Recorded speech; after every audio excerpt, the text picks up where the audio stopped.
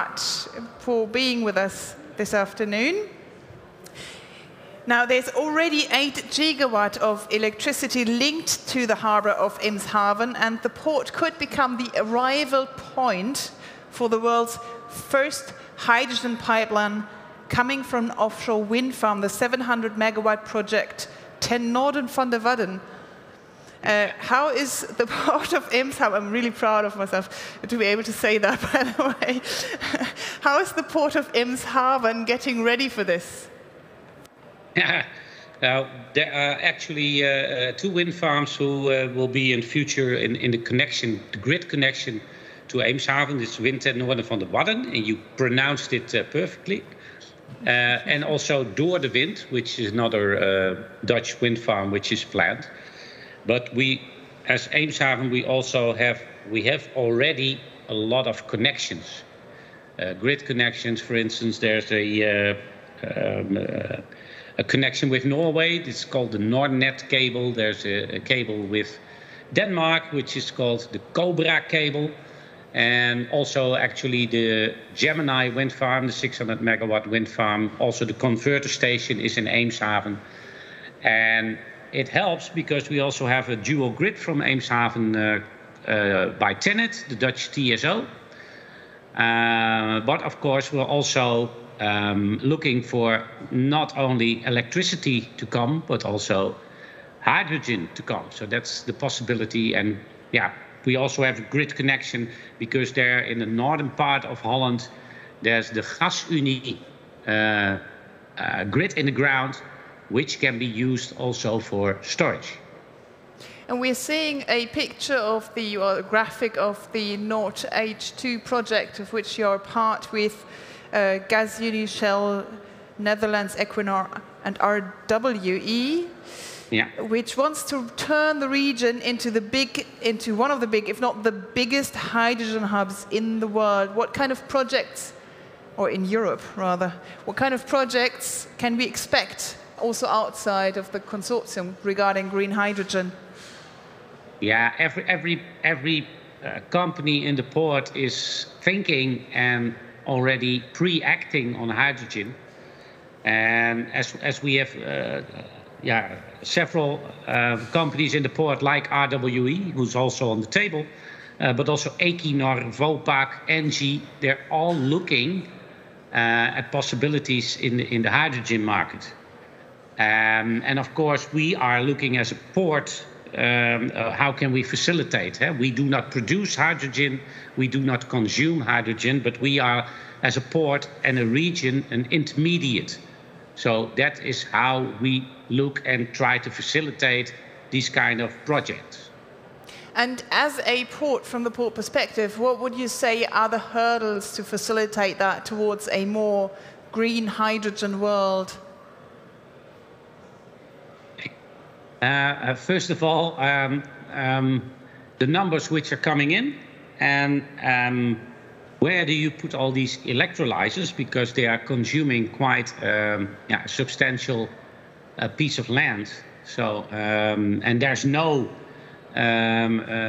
much land. It's scarce also in Eemshaven, and we're looking for expansion. And of course, and I personally think that electrolyzers should not be put on a water-related area, but you should do it out of the port. But it's substantial in order to have these facilities. All right. Well, thank you very much, Erik Bertholet, for talking to us this afternoon. One of the developers eyeing the Dutch market is Germany's RWE. You, Pieter de Jong, you are the head of offshore hydrogen. And you have projects in the Netherlands, but also in the German waters. Tell us more about that. Yes, indeed. Thank you very much. Closer? So close Very enough? close. Thank you very much. Yeah. Yes, indeed. We have a number of projects. North H2 is one of them, by the way. But North H2 is actually a combination of onshore development and offshore development, where the offshore development will probably kick in later, let's say halfway through the 30s. But the projects we're currently working on and are announced by the German government and the Dutch government is the Zen 1 area in Germany. That's a hydrogen-only tender. And the Demo 1 and 2 in the Netherlands, which are demonstrator projects. The Demo 1 is a 50 to 100 megawatt project. And the Demo 2, mentioned here, as you perfectly pronounced it, ten Noorden van de Wadden area. And that's a 500 megawatt area. And the Zen 1, by the way, in the Netherlands, in Germany, is around 300 megawatt. So those are really concrete projects which we are working on together still with the authorities, because it's not totally clear how tender mechanisms will look like, subsidy schemes will look like. Also permitting is obviously very important. And the infrastructure. That also need to be developed by either operators, pipeline operators, or infrastructural TSOs, like in the Netherlands, for example, GasUnie. You were saying they're still at the demonstrator stage. What's your timeline looking forward? When are you hoping to reach the next stage, commercial stage? Yeah, very good question. So we are looking at a stepwise approach, both for technology development as scale up. We also need really first of proof concepts, so to say. But the two projects I was just talking about is around this 300, 500 megawatt. And I expect the projects after that to be the first commercial tenders. And that will be somewhere around 32, 33.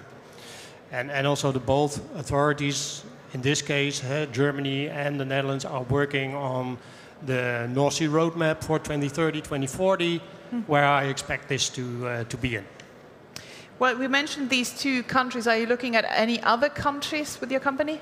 Definitely. I totally agree with the previous speaker in the other Erik? session. There's multiple countries looking into hydrogen roadmaps, and they have big ambitions. But momentarily, I see only the demonstrator announcements in Germany and the Netherlands. But for example, in Denmark, we see a possibility of system integration in the offshore tenders. USA also really kicking in, not just by the IRA, but they also announced new technologies development, including offshore hydrogen. And what you already mentioned some of the hurdles. What other hurdles are there for hydrogen to really get going and go big?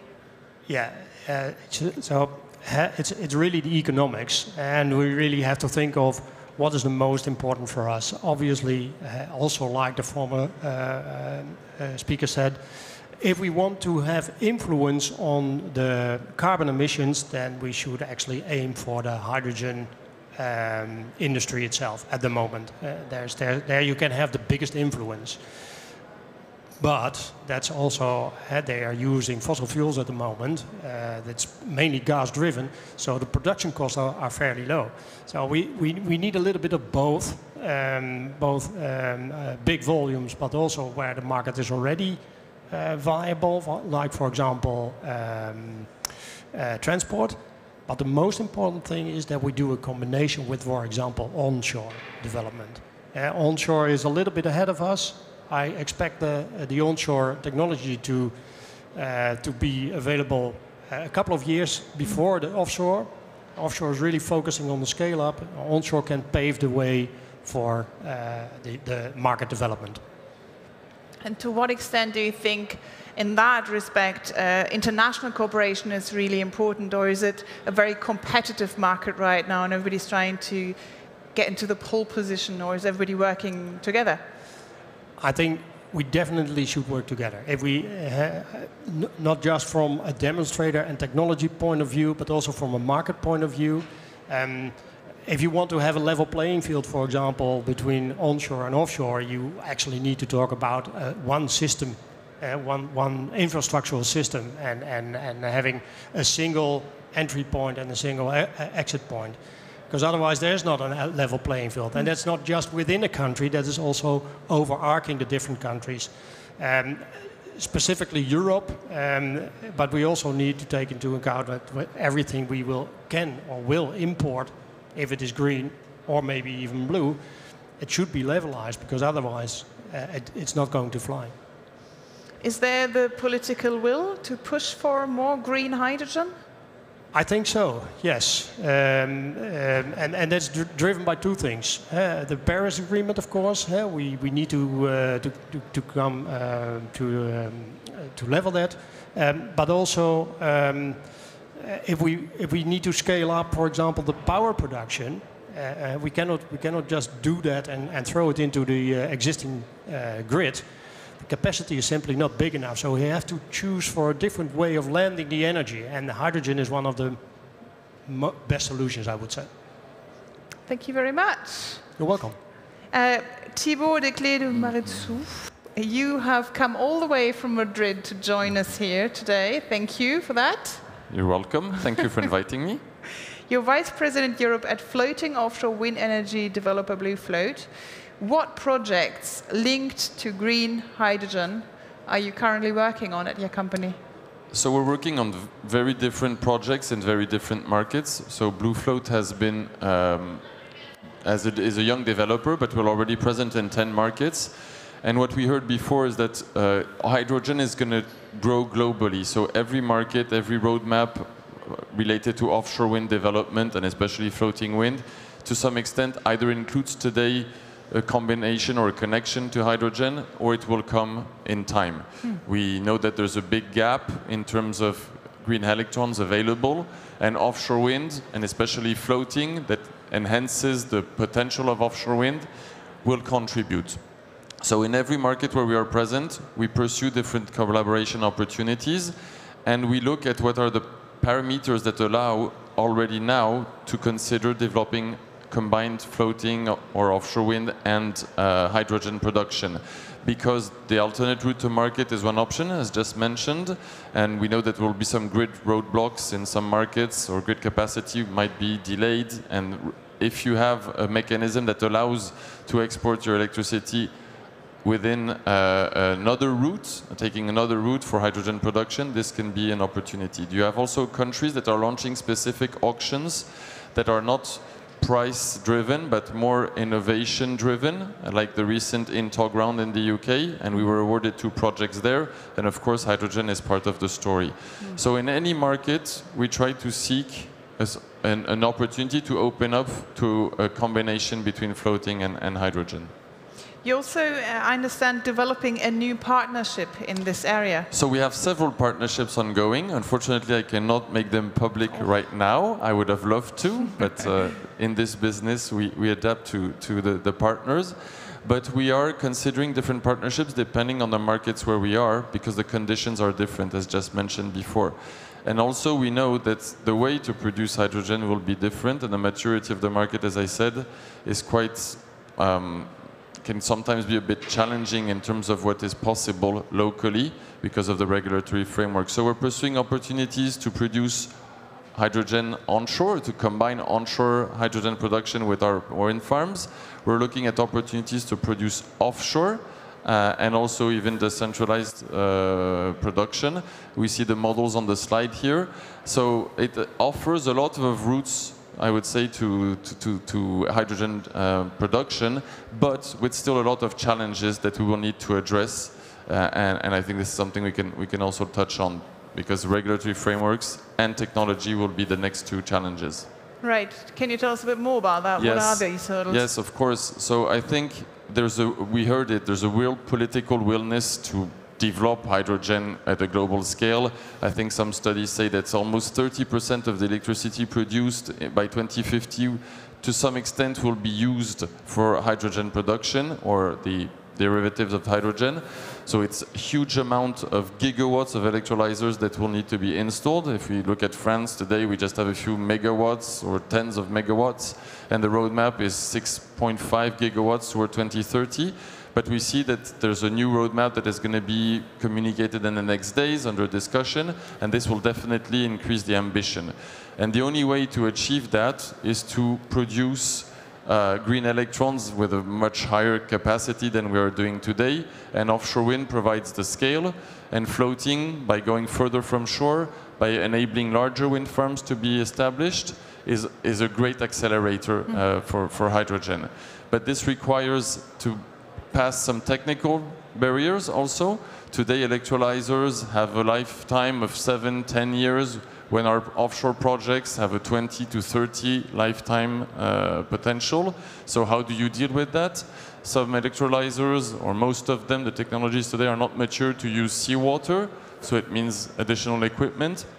And of course, the LCOE at which you will produce your green electrons will have an impact on the price of hydrogen. So all these parameters will require to accelerate scaling up, and floating is scaling up, as offshore is globally, but there's going to be an acceleration in next years, and so we're very convinced and very optimistic about the role that floating wind will play in the decarbonization and the production of green hydrogen going forward. Okay, thank you very much. We still have a couple of minutes. Erik, Bertholet, do you want to react to anything you've heard here? Agree, disagree? Feel free. No, we can't hear you. Yeah. Sorry, I fully agree, and I hear again the ambition and the upcoming extended ambition, not only on offshore wind but also on hydrogen. But yeah, we can set up ambitions, but yeah, I'm doubting whether we can make these ambitions work, because where do we get the turbines? Where do we get the installation vessels? Where do we get the grid connections? Where do we get the sufficient electrolyzers? Especially what was mentioned by the previous speaker on the lifetime of electrolyzers compared to, let's say, wind turbines. There are not enough ports and not enough crane capacity. So you can set ambitions, but it's a challenge. May I react on that? Yes.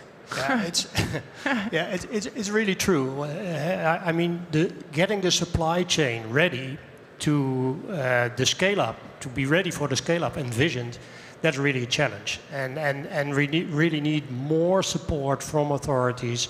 We need a more concrete project pipeline or tenders to be able to do that. That's the way you can onboard both supply chain and the offtake market.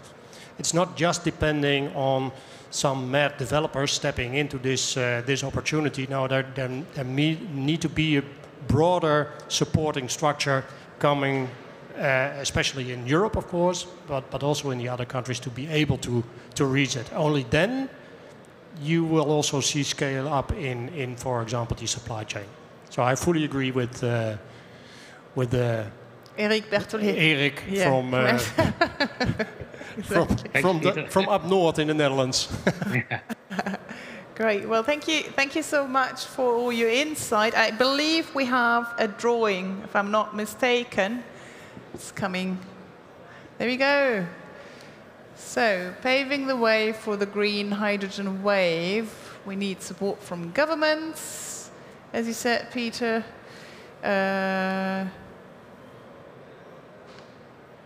You talked about acceleration, Thibault, and well, we need to work together, offshore, onshore, and scale up to reach these goals. Thank you very much. As I said, Fanny Didou, our wonderful graphic illustrator, she's listening in, and this is actually like taking notes. It's not just like a nice drawing. It is also a nice drawing, but it's actually the way she remembers things. So it's quite fascinating how fast and beautifully she does this, isn't it? Well, thank you very much for listening. Thank you for coming all the way to Paris. Thank you.